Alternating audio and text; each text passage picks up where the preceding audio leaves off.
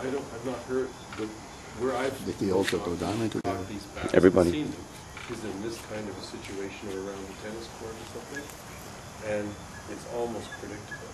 And the calls are so distinctive. What these bats do is they're flying along as they produce one call, and the next call is slightly lower in frequency.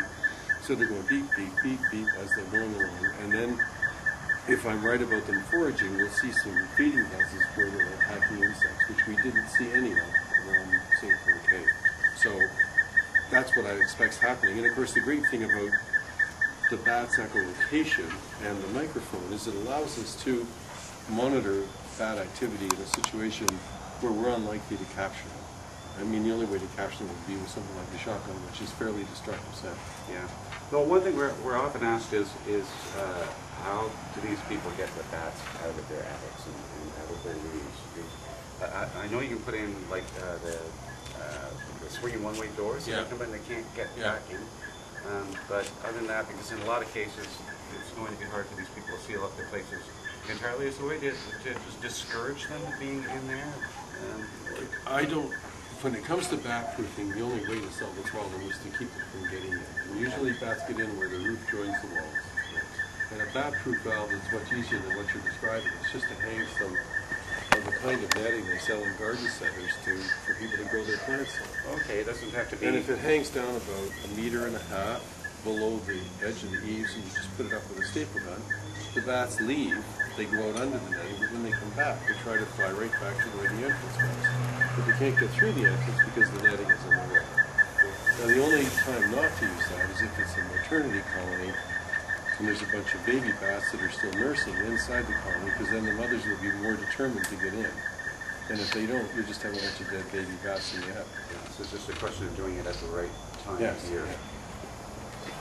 Quick word about the mic and frequency, how it samples, what it is. It's kind of an interesting process.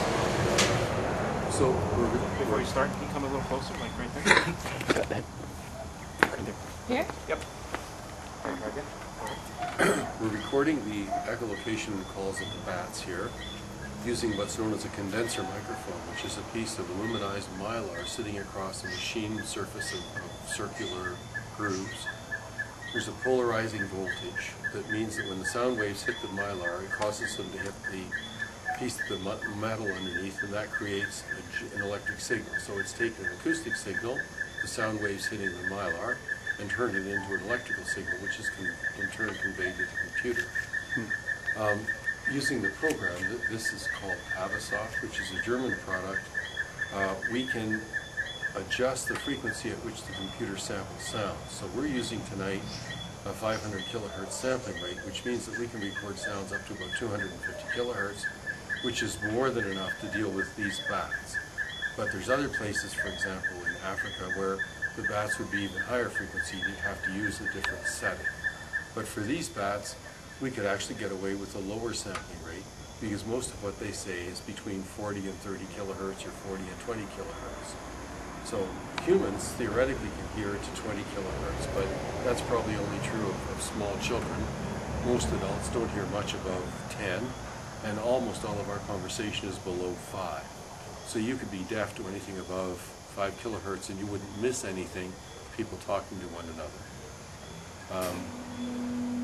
Bats use high frequency sounds in echolocation because high frequency sounds have a shorter wavelength, which gives them more detailed information about their target than lower frequency sounds. Wonderful. I'd like to see if we could get the little video clip of... Okay, all right. And then... Are you joking me again?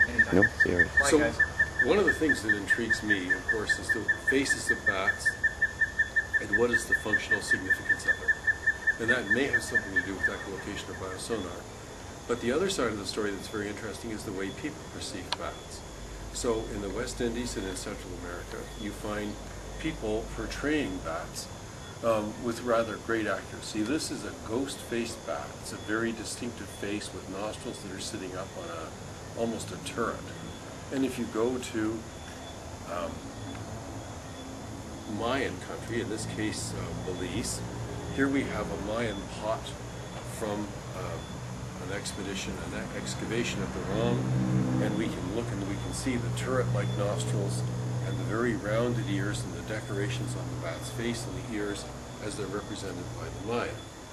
If we go instead to Tyronan people in northern Colombia, we have a different representation, but I think it's of the same bat. In this case, it's more accurate.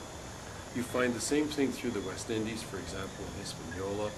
And the interesting thing is that these people are drawing bats which are relatively small. So the size of the bat's head is less than the area that I'm showing here between finger, thumb, and forefinger. It's much more like that, a much smaller thing. And yet on these pots, whether this, but obviously need, they're familiar with different kinds of bats. And so far I haven't been able to find out why the Mayans do this bat for one thing and they do a different bat for something else. It just tells you they're much more in touch, or they were much more in touch with the nature around them than we give them credit for. And this is very different from the Chinese situation, where the bats are done in great profusion and there's positive symbols, but they're all very stylized and they really look like flying mice. There doesn't appear to be any effort by the part of the artist to accurately represent the bat. But these Mayans and the Tyronans, they really knew their bats, and I'd like to know what was the significance.